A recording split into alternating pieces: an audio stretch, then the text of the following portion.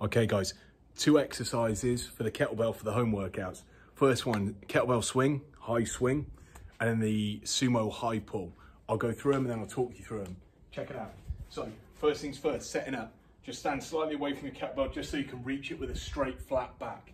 Okay, so what I'm gonna do here, from that position, pull it into the body, thrust the hips forward hard, and then I'm trying to get the kettlebell up above my head. Straighten up to finish. Control in.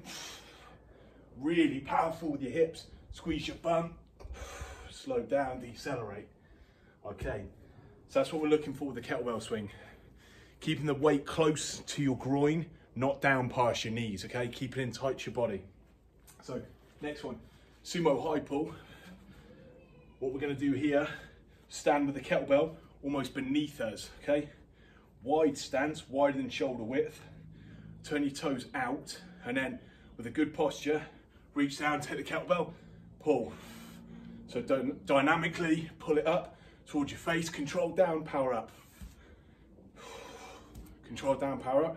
Breathe out, breathe in, breathe out. That's what we're looking for. So when we're doing that sumo high pull, very important, you turn the toes out, not straight, turn them out, okay?